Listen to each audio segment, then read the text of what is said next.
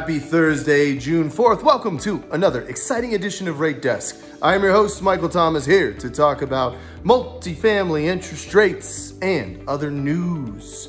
Going to the markets today, hey, the overall picture of the stock markets has been this continuing trend upwards. We get a bit of a mixed message on some of them on a daily closing basis on the session's highs and lows, but overall we really are seeing moves upwards. In fact, Las Vegas is opening and has noticed there. So the markets are tending to be optimistic as to seeing the market reopen. Therefore, that's driving this run that we're seeing in the upward trend of the stock market today.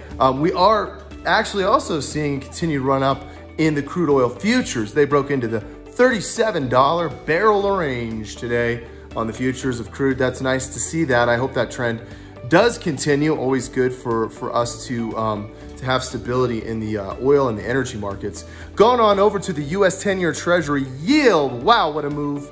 8 basis points, 0.08 up today. 75 basis points yesterday. Today, 83.83. Man, it reminds me of the time when it was above 1%. Remember those days? Maybe we'll see them again. Who knows?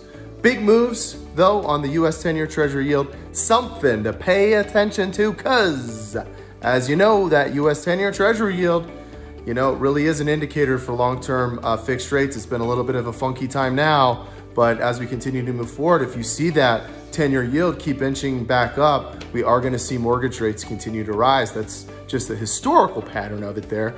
So keep an eye out on that. Jumping on over to the FHA rates, we are seeing a little bit of an uptick on the 223F.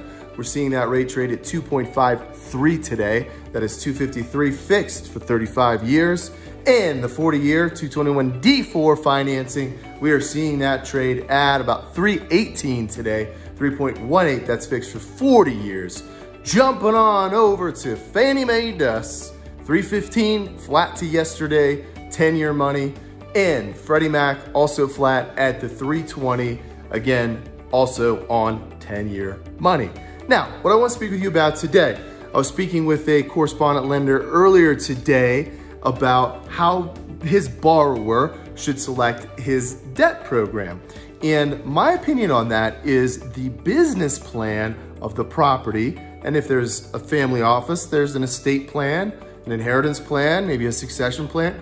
All of those things should be taken into consideration before selecting the debt instrument for the property. Now, most of you might say, sure, I already know that, but you would be surprised because lenders can be very crafty with their marketing messages, how folks want to jump on the bandwagon, this is especially true in affordable housing, by the way, of some hip, slick, new, cool product because it's exciting and it sounds great.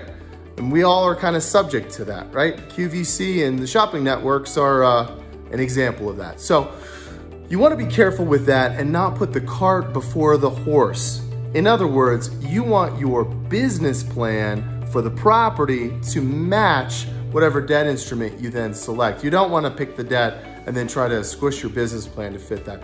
I've seen people try, and that usually does not work out very well in the end. So that is my word of advice for today. Really think about that business plan. If you're a long-term holder and you are looking for interest rate security, then a program such as the agencies or really FHA is the best out there.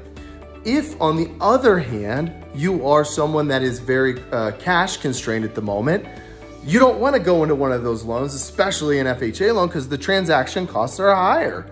In fact, they're much higher. So you've got to see that the end game matches your plan. It makes it worth it to go down the road that way.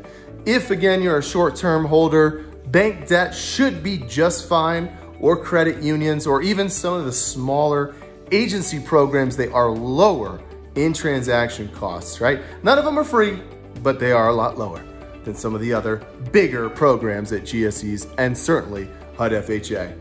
That's all I've got for today. Thank you all for tuning in to another edition of Rate Desk. I am your host, Michael Thomas, signing off.